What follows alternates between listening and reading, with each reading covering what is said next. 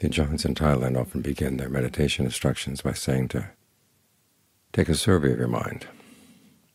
In which way is it leaning right now? Is it leaning towards the past, toward the future? Is it leaning toward things you like or things you don't like? You've got to get the mind upright. Sometimes you can simply focus on the breath and the mind is content to be with it. Other times it's not. It's got other preoccupations.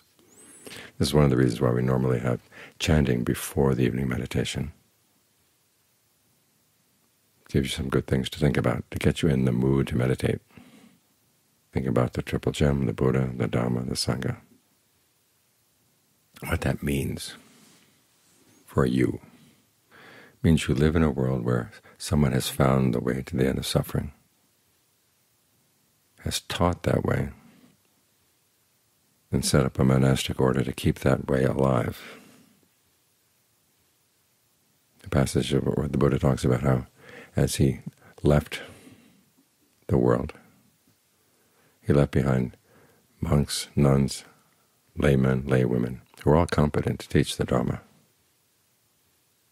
But he placed his main hopes with the Sangha. And even with the Sangha, we look at history, and there's been a tradition where you have a couple generations where the practice thrives. And then it gets so well supported that it falls apart. That's the big irony. People are inspired by the monks, and so they give lots of material support, and that attracts a lot of the wrong people. But then there are those who go out into the forest and really dedicate themselves to practicing the Dharma in accordance with the Dharma. And the rules of the monastic order, the traditions of the monastic order, create a vessel for this constant renewal to happen. So the Buddha foresaw that.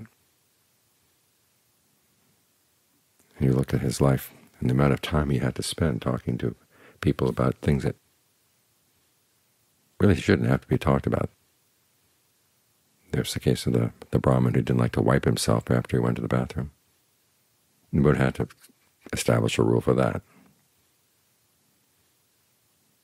Sure, that's not the kind of thing he wanted to talk about, but that's what he had to do. And that's how he established the Dharma in great detail, from the big principles on down to the little details. And we live in a world where that tradition is still alive. The fashions of the day come and go,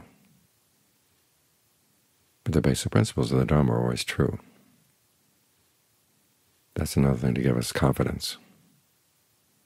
What the Buddha had to say about greed, aversion, and delusion 2,600 years ago is still true now. What he had to say about the Noble Eightfold Path is still true. No one's found that any of the factors of the path are unnecessary, or that there need to be other factors.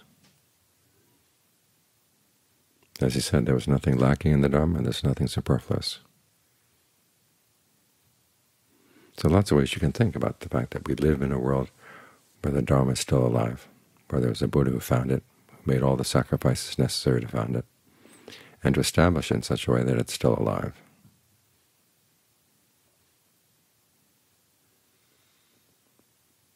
And that Dharma promises a lot, that we can, through our efforts, put an end to suffering.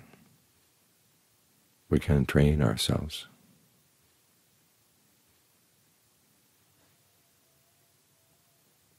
So it's good that we take time to do this. The more time, the better. Because can you think of anything else that's more worthy? The skill of putting an end to suffering. And as you put an end to your own suffering, you find that you're placing less and less of a burden on the world. So you finally get to the point where the Buddha says you have no more debts to the world around you.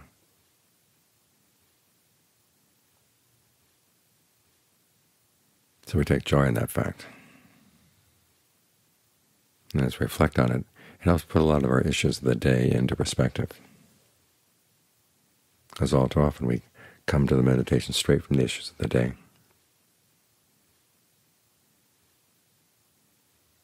It's not the case that we can just drop them at the door or drop them as you sit down to meditate. They're still lurking there in the mind. So it's good to have something to put perspective into the mind so you can see these things as being really minor and not worthy of distracting you from giving yourself fully to the meditation.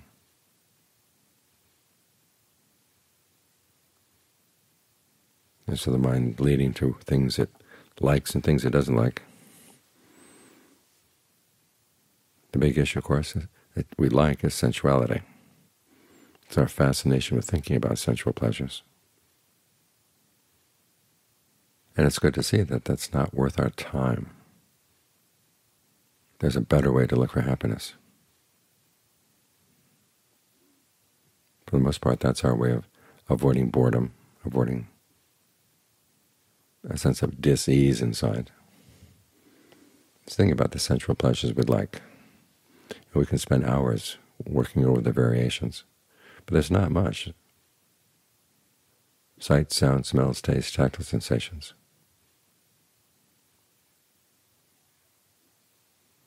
With lust, there's not that much variety.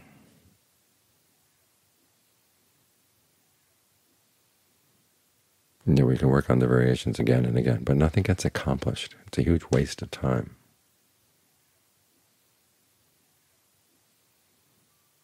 As the Buddha said, when we suffer from household distress,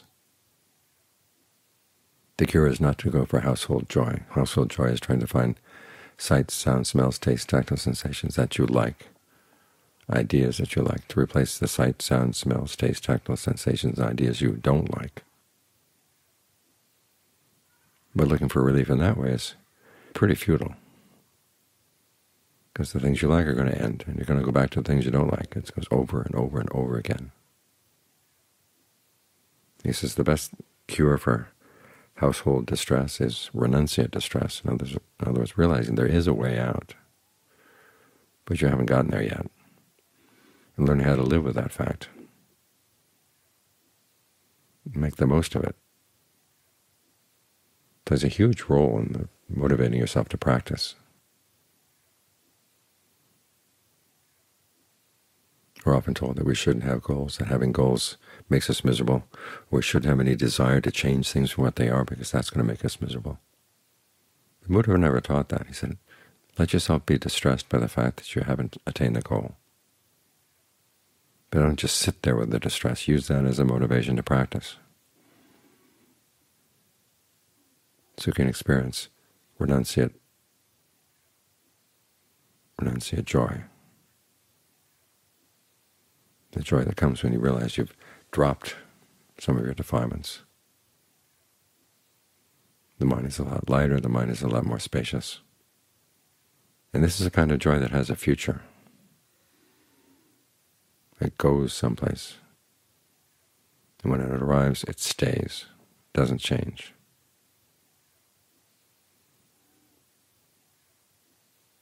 As for things you don't like in the world, the people who upset you, this is why the Buddha recommends that you extend lots of goodwill. This is one of the reasons why in the evening chants we end with the Brahma-viharas.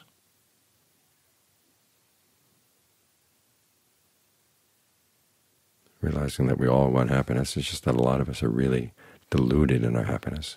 And goodwill is basically the wish that people would understand the true causes for happiness and be willing and able to act on them. One of the big issues with goodwill, of course, is the question of who deserves it. It's not a question of deserving. You deserve your goodwill in the sense that it's going to be good for you, to ensure that your engagement with other people is always based on good intentions. Because this is how we learn. If you know that something is going to cause harm and then you actually cause the harm, you don't learn anything. It's when you start with good intentions and then realize that, okay, they're not good enough.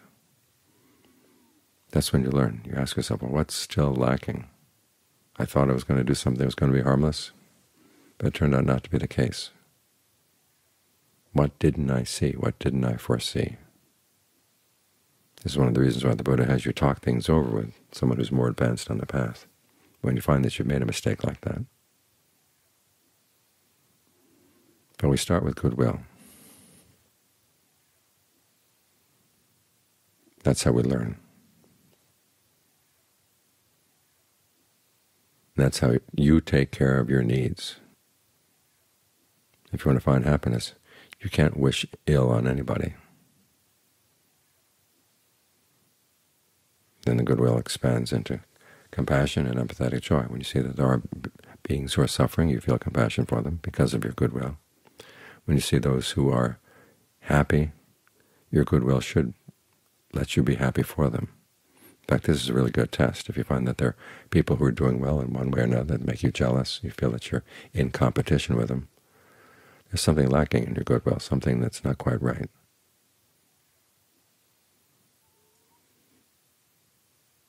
And learning how to be happy for others, as John Fung used to say, is a really inexpensive way of getting a share of their happiness.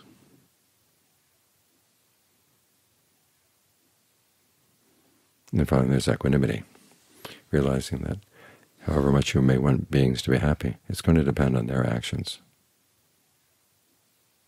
And the same applies to you. It's going to depend on your actions.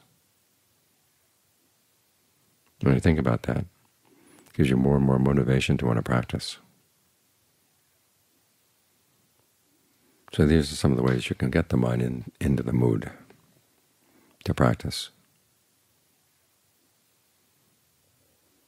We talk a lot about applying directed thought and evaluation to the breath. Well, you have to apply it to the mind as well. It's like fitting two pieces of wood together. Sometimes you have to sand one piece of wood so they fit, other times you have to sand the other piece of wood. And you look over them again and again and again until they finally fit together nicely.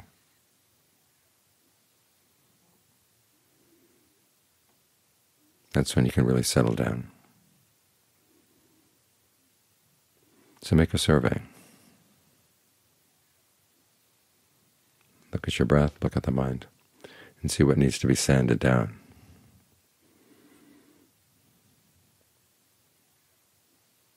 And then the meditation is going to go a lot better.